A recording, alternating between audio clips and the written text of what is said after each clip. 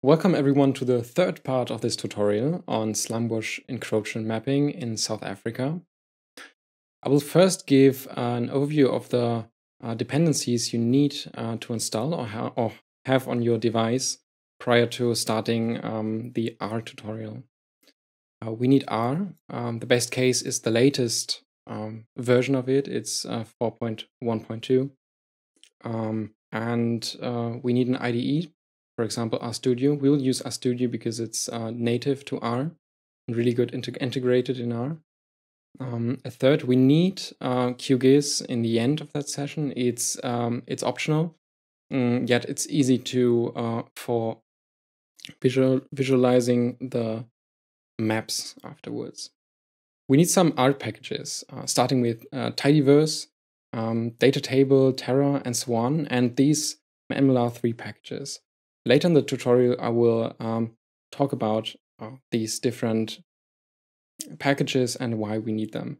Our packages are, simply said, a box containing code that make up your toolbox for doing analyses in R.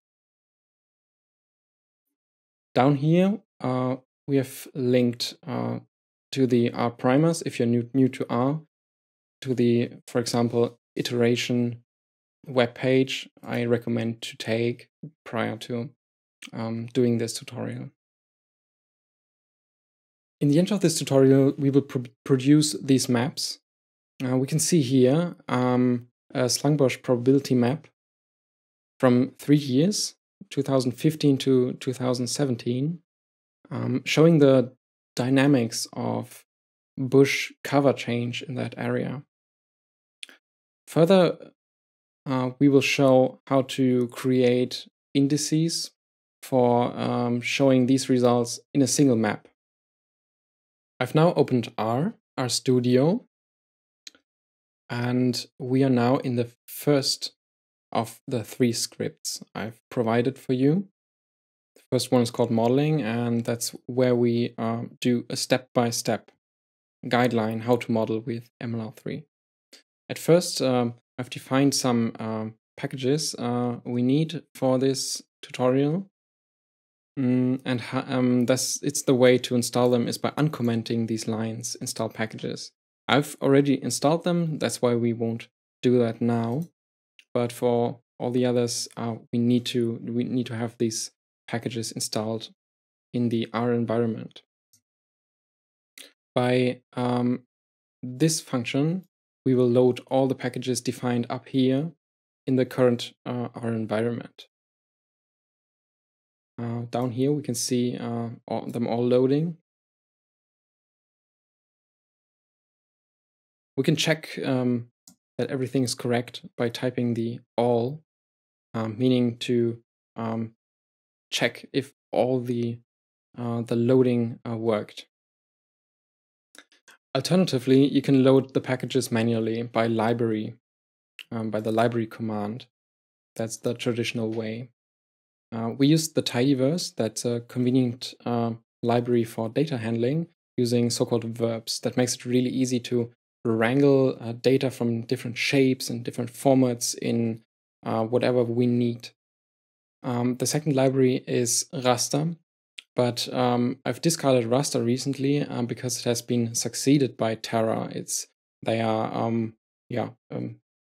subsequent packages, so we are only using Terra today. And Terra is much faster than raster. It has some other priorities. Use SF for vector handling, for example, point data or polygon data. We've already provided for this course. We use MLR3, as I've already mentioned. This is the base package for MLR. We need the MLR3 spatial temporal package that enables a validation approach for suited for spatial data. We need the learners package where random forest is integrated and some others. To compare random forest, we use k nearest neighbor classifier. So we have two different results. We can see how the different algorithms work and what predictions they produce. Here we define the base path of this tutorial, which is just where we are now. That's where you've downloaded this package. You do not need to change that unless you transfer the data to another location on your disk. Otherwise, this is really fine. These are the path we need later for loading and writing all the data. So we put it now into our environment. This command, the source command, is used to load another script I've provided for you. It's the helper script where these paths are already provided. So for the other scripts, we just need to type in the source, helper R, and we are aware of these path variables and other functions I've defined before. This line here is just for creating these paths. You just need to run it once, otherwise it will just output that this path has already been created. In the next section, we will import the satellite data we use for this tutorial. It's Sentinel-1 and Sentinel-2 data. We use the VH Sentinel-1 channel and the SAVI index from the Sentinel-2 data. And for both sensors, we use the whole timeline between for each year we model. So for 2015, only for 2015, and for the following years, only the data for the specific year. Now we search for this data on the disk. In this variable, we've stored now the path to that data set. It's an NV stack. Here we import the layer names of that stack because they are not included into the file itself. By looking into these layer names, we see the beginning of that stack. It starts with SAVI, the Sentinel-2 index, in February 2016, and goes up until September, but there are more variables inside of that stack containing the Sentinel-1 data as well. Now we import the dataset itself, stored here in this path, by using the Terra command Rust. The stack now looks like that. We have this raster class, has 175 pixels in X and epsilon dimensions and 26 layers, meaning the time steps and the different indices we use. It has a resolution of 30 by 30 meters and this coordinate extent. In this whole tutorial, we use the UTM zone 35 south for the whole analysis that is suited for this South African area. We can plot this data. For example, the first data set looks like this. And a Sentinel-1 VH image looks like this. In the next section, I will show you how to import vector files. In the next section, I will show you how to import vector files. I've already mapped some areas here. I will show you quickly in QGIS. These are our training data. These are different land cover types I've validated with Google Earth imagery, especially containing that Slangbos area here. We use as the target variable, the variable we want to model for the whole area. Getting back to R, we can use the read SF command from the SF package to load that data. For you, it should be in the same file system as I've introduced before. It's called samples. We can use the command exact extract to index the pixels in the data stack, which overlay with the polygons we've previously imported. So we get all the data contained in this big raster cube, not only in these areas where our training data is. We need that for training our model on that. So we discard all the data that is in the raster stack we don't need or we don't have a label for right now. We will shortly have a look into this training data. In the output we can see different classes. We've already seen in QGIS the grassland class, water and forest, and also this Slangbos area. That's the only one labeled as true for whether Slangbos occurred or not. I've chosen a plot that is covered with Slangbos throughout all 3 years. So for all models, we can be sure that we actually see Slangbos and not some other grass or whatever area.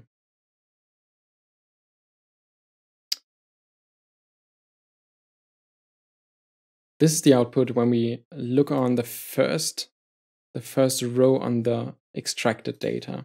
So this is now satellite data.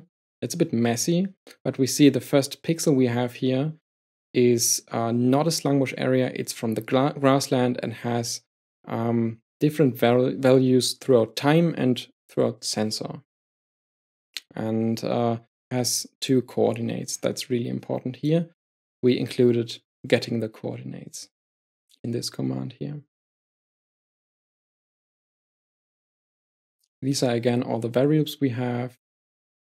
Now we can look on the dimensionality. It's 638 pixels and 31 variables now in our data set. We filter that only pixels that are covering more than 0.5% with a polygon we use. So we can be actually sure that we see the land cover we labeled before.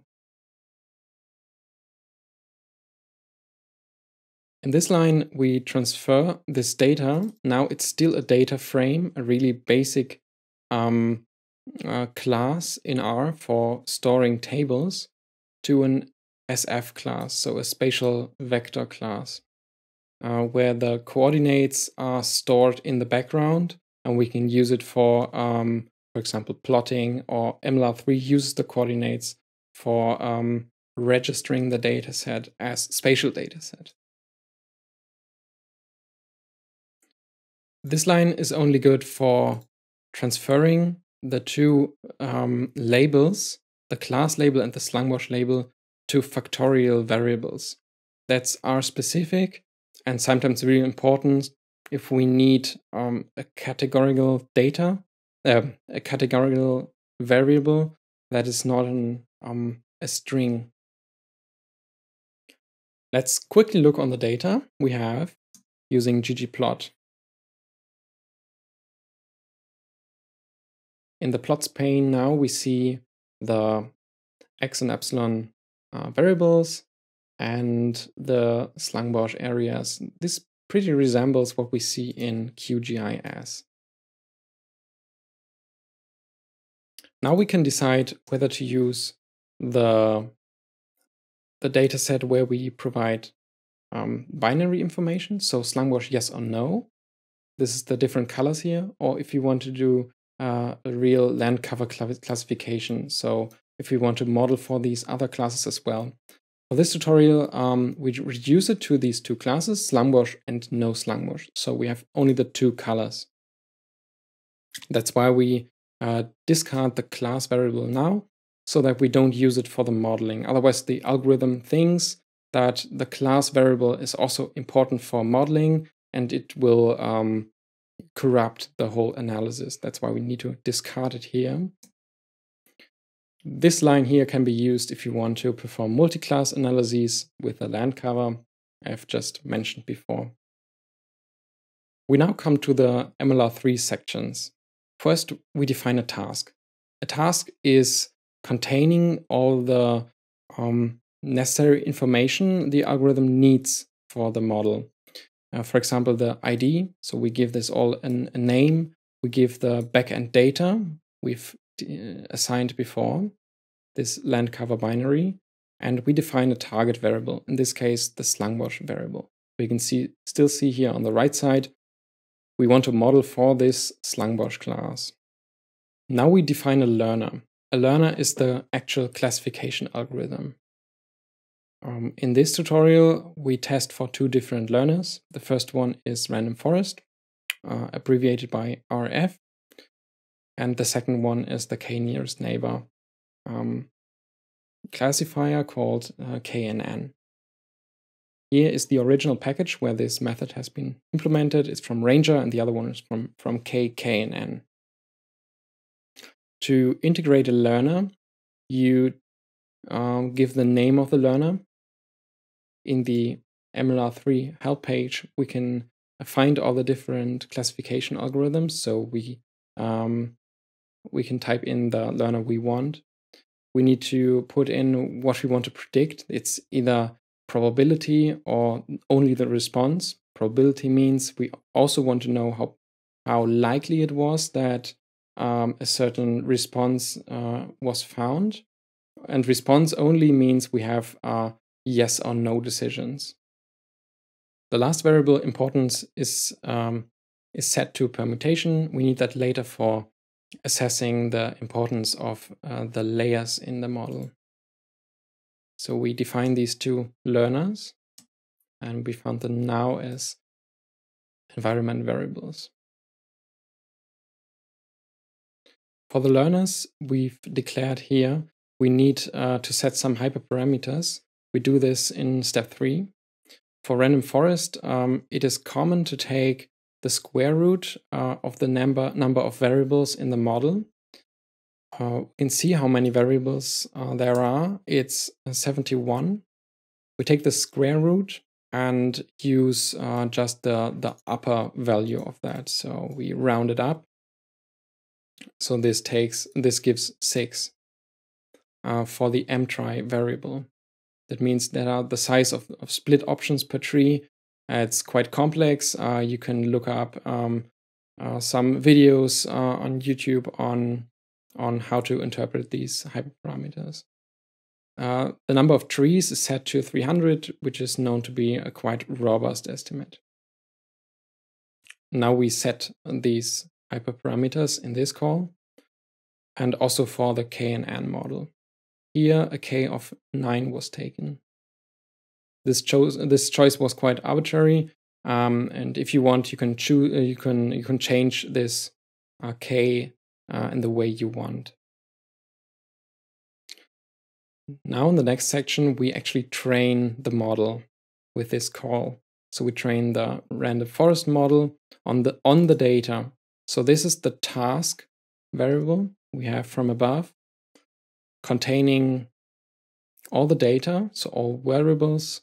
What we want to do a 2-class binary analysis, and on the Slangbos variable. Here are the coordinates we've given. After we've fitted the learner to our tasks, to our data, we now want to predict on the whole data set, so on the complete geographic extent. I've provided a function for you that takes different arguments, so the task and the model and where the new data is stored and the output file. So you can run this function with all the data you need. This contains the prediction of the new data and the georeferencing of the results and saving on the disk. It's not much more. So we load the function now. The function is a variable as everything else now. So we can see it here in functions. It's the predict and save function. Right now, MLR3 needs to have the new data in a data frame or a data table. That means we have to coerce all the data, so transform the data from a raster dataset to a table, basically. This involves loading it to memory. So if you want to use different data, at this point, the computer needs a lot of memory storage. With this example dataset, we don't need much. That's why also this step is really quickly done. Now we have all this spatial temporal dataset. So the satellite imagery we have loaded as a table. You already know these variables. We can see the different values for each pixel now.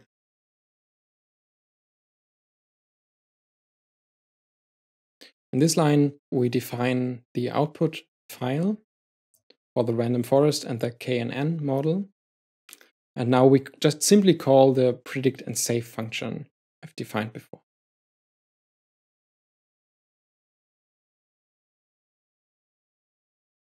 This takes a second. The prediction is now saved to these variables. So we can assess it right now, but also it is saved to disk. That's why we've declared a out file variable here. In the next section, we visualize our data. So at first, we see what is inside this prediction. On the right-hand side, we see that it's 3 layers, basically. It's on the top left, the response, the binary response. So whether Slangbos or not occurred on that area in this year. And the other images show at first the probability that there's no Slangbos. And in the bottom left, we see the probability that we have Slangbos.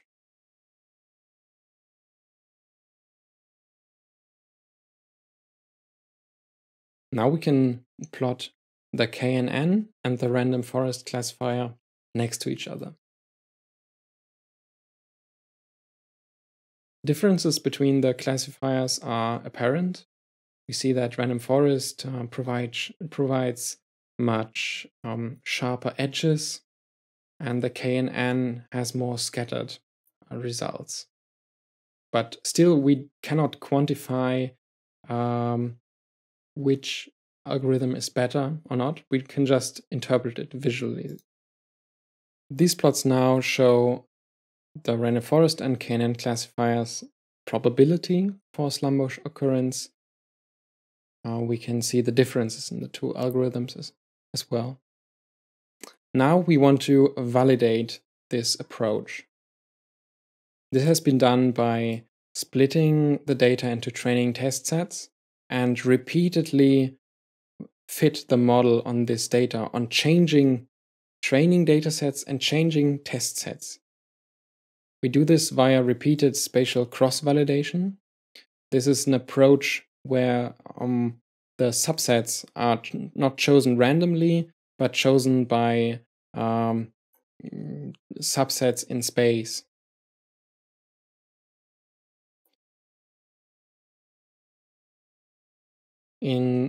Now we can see how this algorithm splits our dataset in different test sets. For example, in the first repetition of our validation, only the red area, this area, is used as test sets, and all the rest is used for training the data. So we can be sure that the data was chosen independently.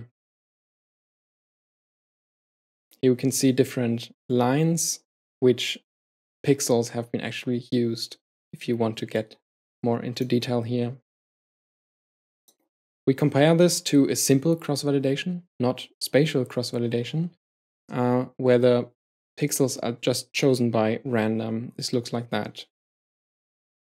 Here we can see the cross-validation that is non-spatial. That means the training and test sets have been chosen just by random choice.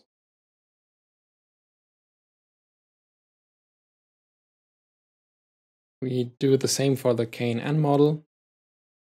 And now in this section, we actually perform the resampling, it's called, the validation. So this resamples training and test sets as many times as we've defined beforehand. We've defined 10 folds, 10 repeats, means we repeat all the approach 10 times on 10 different subsets of training and test. So 10 times 10, 100 times for each algorithm.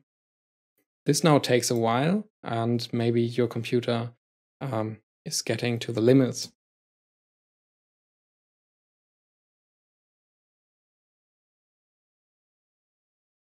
If this process takes too long for you, you can always reduce the number of repeats and folds I've defined up here to adjust it to your computer.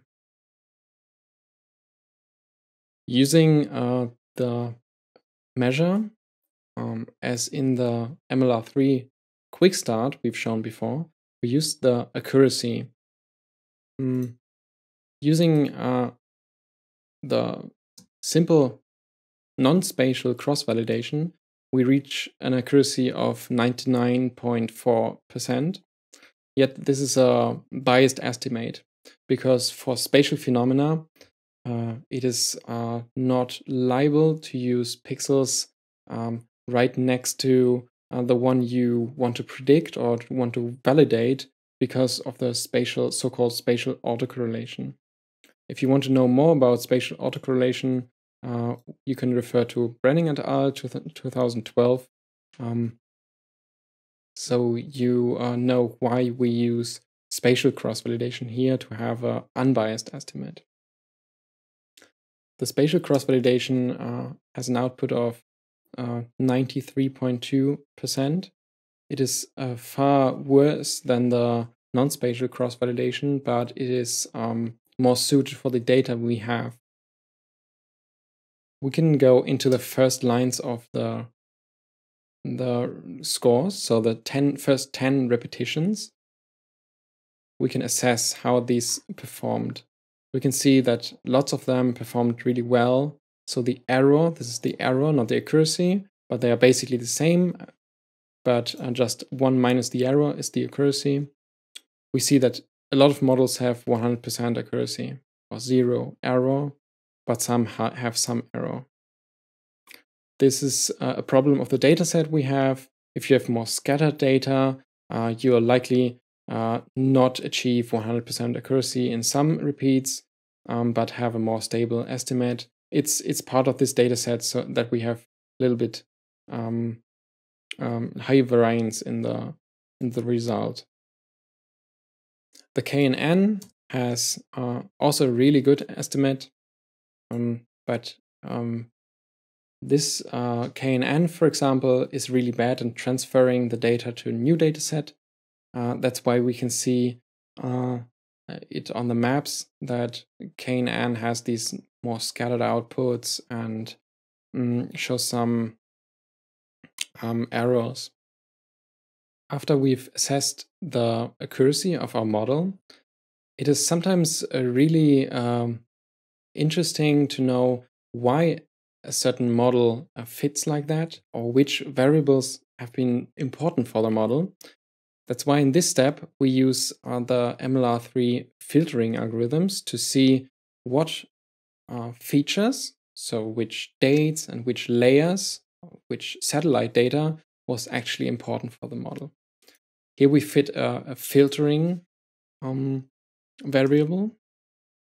Now we calculate the performance of the different variables and store it back into this filter variable. To look into these results, we transfer it to a data table, and we can plot it using the MLR3 autoplot functions. On the right-hand side, we see now which layers have been important for the model. When we use all the data we have and not splitting into test and training set, but using all data. We see that the Sentinel 1 VH is the most important layer in the model, so explaining the highest deviance of the phenomenon, Slangbos, non-Slangbos. And it is in the February, so in the southern hemisphere summer, as well as the second layer. It's a Sentinel-2 based index in March. Sometimes we want to visualize that differently. We can extract the dates from these layers and the layer identity, and we can show it on a timeline. So the most important layer was this VH in March and this Sentinel-2 based index. And now we see different importances here. But note that if the layers are close to each other, the importance may be leveraged because the same data is shown in the next one right after or in the one before. Also, maybe that's why the March acquisition has the highest importance, because there's no data around that. But this is that's interpretation. This has been the first part of the practical session. In the next one, we will look into how to automatize this whole procedure to do training and prediction for the other 2 years and produce change maps.